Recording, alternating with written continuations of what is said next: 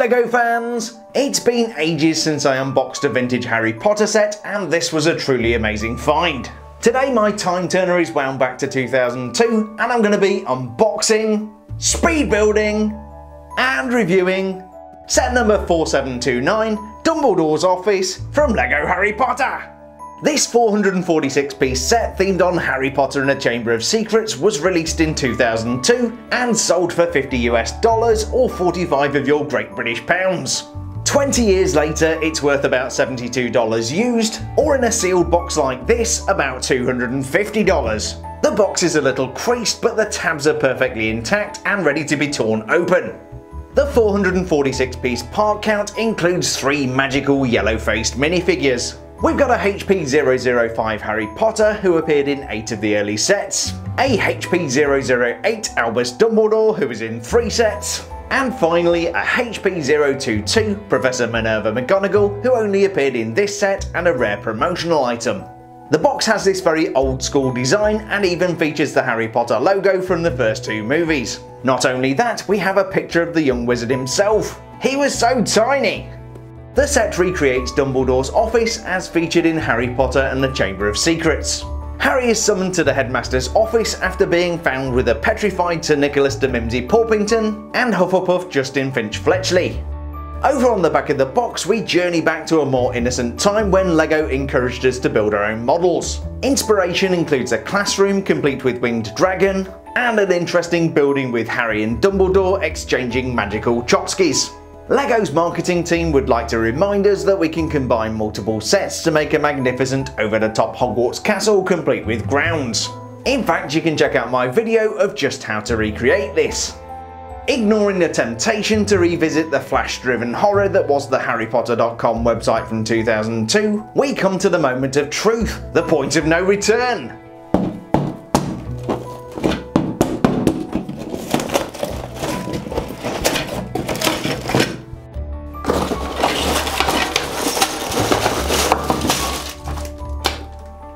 So here's everything that came inside this time capsule of LEGO history. We've got a 62-page instruction booklet, which also includes some instructions on how to make alternate builds. I've got to build me one of them dragons. We also have a promotional poster showing off all of the 2001 and 2002 sets. Plus 8 perfectly pristine polybags of pieces, a large sand green roof element, and 2 8x16 old dark grey base plates. I'm going to go ahead and build the 4729 Dumbledore's Office from 2002, and today this is going to be a 90-second speed build.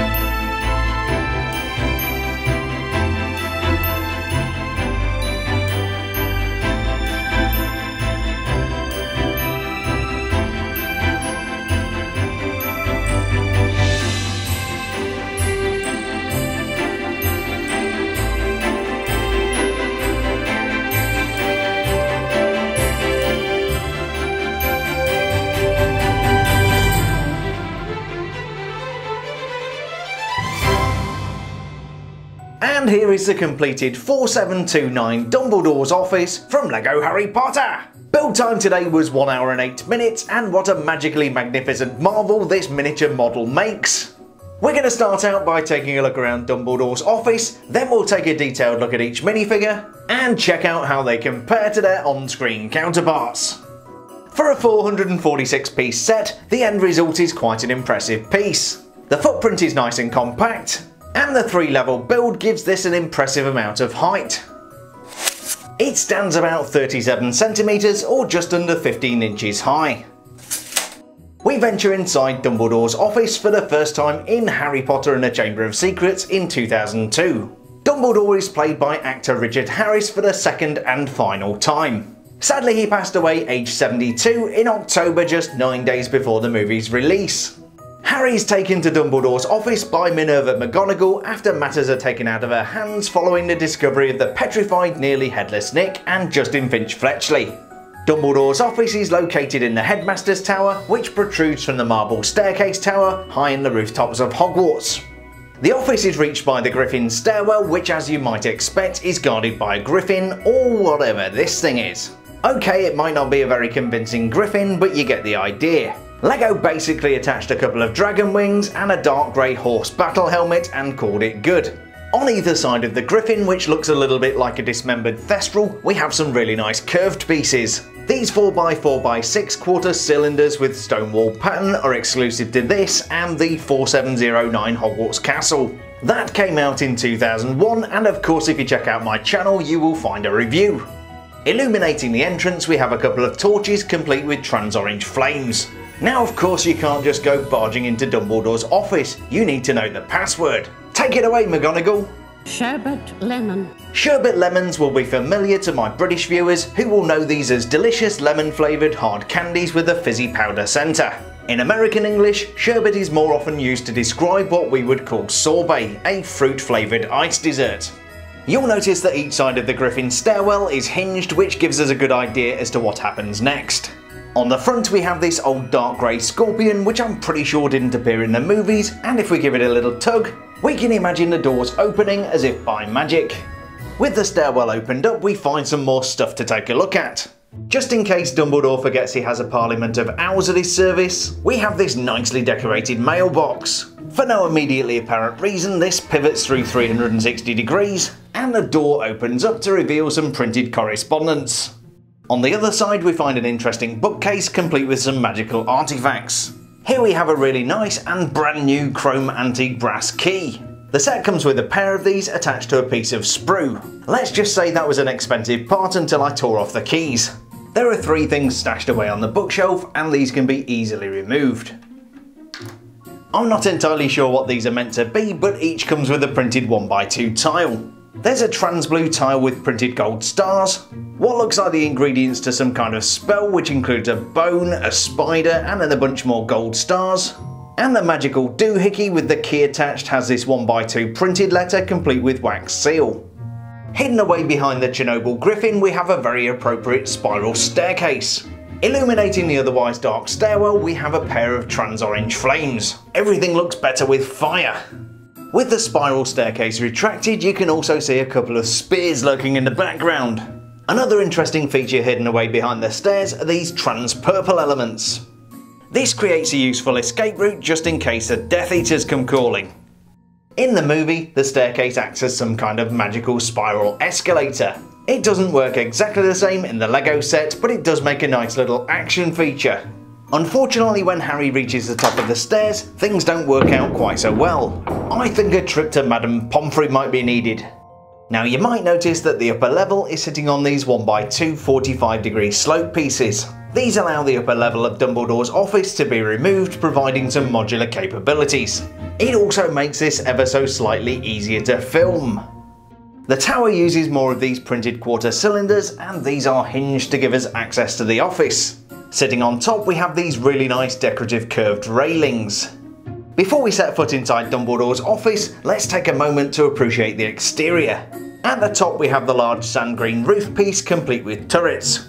I really like the textured finish, which shows the shape of the roof tiles. Moving down the tower we find an elegant arched window. Check out the black window pane complete with twisted bars. Here we find a protruding sand green cone attached to an axle. We'll come back to that in 2 shakes of a hippogriff's tail. Another curious architectural anomaly is the key mounted on the outside of the building. It matches the one I tore off the piece of sprue earlier in the video. Above that, and looking rather nice in the studio lights, is the red and green stained glass window. I really like the detail on the outside of the building, and it's a shame that you don't get to see it if you display it as LEGO intended. This is not quite as impressive as Dumbledore's office as portrayed in the movie. What we do have is Dumbledore's desk, chair, and a few magical items. Awaiting an owl to whisk it away, we have another one of these printed letters. Maybe some disapproving words for Cornelius Fudge. Sitting on Dumbledore's desk instead of way up on a shelf, I think this may be the sorting hat. Be in your bonnet, Potter. There's also a flask containing some mysterious green liquid, and what appears to be a herbology textbook. We get some really nice printed books with the early sets, and this is no exception. Just check out this vicious vine here with the big head, red eyes and big teeth. On the spine here we've got some kind of fungus with the slimy cap there, and then a number of different toadstools on the back. Now this does kind of rattle, so let's see what's inside. And we do have a tile inside which has, hang on, yeah, looks like some kind of spell with some gold star prints on there, so yeah, really nice thing. Dumbledore's desk also hides a secret compartment. If we flip the desk open, you can see we've got another one of these 1x1 tiles with the spellbook printed on it. Next to the desk is Dumbledore's very regal and throne-like chair. This actually pivots from side to side. Venturing deep into the office, we find the other side of that stained glass window and Dumbledore's shelves of supplies. It's a really nice printed piece and was made exclusively for these early LEGO Harry Potter sets. This panel hides a secret and can actually rotate to reveal a hidden key. I suspect this may be the key for the door on the 3rd floor corridor behind which we find Fluffy the Cerberus. Finally, at the very top of Dumbledore's office, we have this very impressive looking piece of magical machinery. I believe this is what Dumbledore was attending to when Harry visited his office for the first time. Remember that protruding axle from earlier? This causes the mystical magical mechanism to rotate on 2 axes. The really nice thing about this is that we get an exclusive trans-purple dish printed with moons, stars and magic symbols. The pieces on top are a complete mystery, but I think it's fair to say this is probably some kind of astrological instrument. And when you're studying the stars by moonlight, what better light source than a couple of naked flames? You gotta admit it, the man's got style. While it's commendable that LEGO included some details such as the key to Fluffy's door, and also the fountain of knowledge that is Sorty McHatface, they did miss one detail from this iconic scene. On Harry's first visit to Dumbledore's office, he meets Fawkes the Phoenix. I know LEGO make one of these because here it is. This comes from set number 4730, the Chamber of Secrets, one of my personal favourites. He's beautifully moulded from red and orange plastic and would have looked great inside Dumbledore's office. But LEGO went all mean on us. Whilst the LEGO version of Dumbledore's office may not be as detailed as it was portrayed in the movie, it is a really nice LEGO building and fits with the overall LEGO Harry Potter theme. But that is not all. Oh no, that is not all. This set also comes with 3 magically magnificent minifigures. We've got a HP005 Harry Potter, HP008 Albus Dumbledore, and HP022 Professor Minerva McGonagall. First up we have the boy what lived. This is Harry James Potter. He appeared in 7 of the 2001 and 2002 sets, plus a rare promotional item that only came out in Asia. As Harry is a very common minifigure, he's only worth about $4 or $5. Harry comes with one of these old style wands which is nearly as big as he is. It's about 11 inches long, made of holly, and has a phoenix feather core. Nice and supple. The legs are standard minifigure legs in this light grey colour and otherwise unremarkable. The torso print is a little more exciting and shows Harry wearing a very baggy school jumper. Underneath you can see a white shirt and Gryffindor coloured tie. And we have some really nice metallic gold printing, especially on the Gryffindor badge, which seems to be on his stomach for some reason. There is no printing on the back of the torso because it wasn't really a thing in 2002. We do however have printing on this rather fancy cape. The lining is covered in stars which may indicate that this is meant to be the cloak of invisibility. We also for some inexplicable reason have a copyright symbol. The facial print was used widely in early LEGO Harry Potter sets and features Harry's trademark glasses, lightning shaped scar and yellow complexion. LEGO didn't start using the flesh coloured faces until 2004. The hair is a very good choice and looks very shabby and unkempt as described in the books. While the minifigure may be unmistakably Harry Potter, it doesn't really resemble the Harry we saw in the movie. The facial expression may be a good likeness, but the uniform is completely different. He may not be very rare and he may not look like the character in the movie, but he's just Harry and that's just perfect. Next we have Professor Albus Percival Wulfric Brian Dumbledore, Order of Merlin First Class. This is the HP008 version and also appears in 4707 Hagrid's Hut and the original 4709 Hogwarts Castle. He also appears in the uber rare minifigure collection set, but we won't talk about that. As a bonus fact, Dumbledore is an 18th century word for a bumblebee, but I digress. Dumbledore is dressed in these rather fancy purple robes. Unlike the rather plain Harry Potter, we do have some printed legs. Here we see the hem of the robes with gold detail, a green belt and some kind of coin purse. We'll have to remove the beard to get to the torso printing, so we'll take a look at that first. It's a snazzy grey beard and moustache combo, but I can't help feeling this should be white. This all-in-one piece also provides some whiskers around the side and joins up nicely with the hair. With the beard removed, Dumbledore looks about 100 years younger and we can take a look at those robes. If I didn't know better, I would say Dumbledore is auditioning for a role in Saturday Night Fever. But I guess Staying Alive would not be a good song choice for Albus Dumbledore. Too soon, LEGO fans? I'm not certain if he's meant to be wearing something underneath the robes, but it certainly looks like a bare chest to me. A very similar version of Dumbledore comes out in 2004 with flesh-coloured skin and retains the same yellow chest. With the beard removed, we can get a much closer look at the face. Here we see the bushy eyebrows, the signature half-moon glasses, and I love the way these are cross-hatched to show a reflection. The hair is long and straight and grey, which is a contrast to the white wig worn by Richard Harris in the movie. Providing a dramatic backdrop to the hair, we have one of these brand new purple capes. Well, it's not brand new, but it only just came out of the box. When we consider the resemblance of the minifigure to the character in the movie, this is a bit of a fail. The robes are the wrong colour, the hair is the wrong colour, and where is Dumbledore's hat? Setting aside the obvious differences, this is a good looking minifigure. In terms of value, he's worth about $7 used, and in new condition, I guess like this one, he's worth about $14. Finally, we have Head of Gryffindor House and Teacher of Transfiguration, Professor Minerva McGonagall. This is the HP022 version and she only appears in this set and the super rare promotional item. As such, she's worth about $14 in used condition or about $19 new. Her robes are pretty faithful to the costume in the movie and have some really nice metallic gold detail. I really like the continuity of printing from the torso down onto the leg piece, and this is further accentuated by the emerald green cape. Snazzy the robes may be, but the facial print is pure ugly. I know Dame Maggie Smith has some wrinkles, but this is a bit of an insult. I guess she's meant to have hair sticking out from under the hat, but this just looks odd. The hat is a nice element, especially in this emerald green colour, but it does seem to be missing the feather we saw in the movie. In terms of matching the on-screen character, I think this is the best of the three minifigures. The face is decidedly off, but the costume is very close indeed. Comparing the 2002 McGonagall to the 2021 version, she has changed an awful lot. She also seems to have shrunk as many of us do in old age. The difference in height is all down to that skirt element, which is a half brick shorter. Another thing you'll notice is that the older version is missing that structural tube. Of the three minifigures, I think Minerva McGonagall has to be my favourite. The costume is really nicely done, but the face not so much.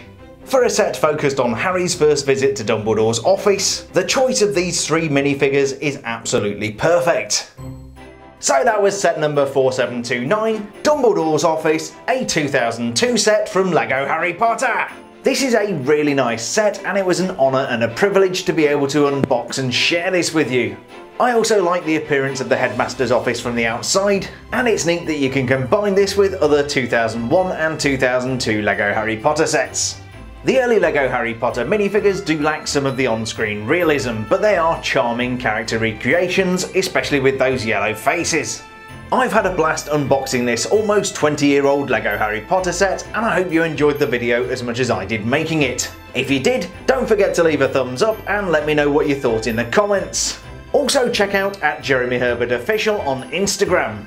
You'll get to peek behind the scenes of my studio, watch some short videos that don't make it to YouTube, and check out what I'm working on right now. More vintage LEGO Harry Potter reviews are coming up soon, so be sure to subscribe to keep the magic alive. Thanks a million for checking out the review, stay safe, and I'll see you on the next build video.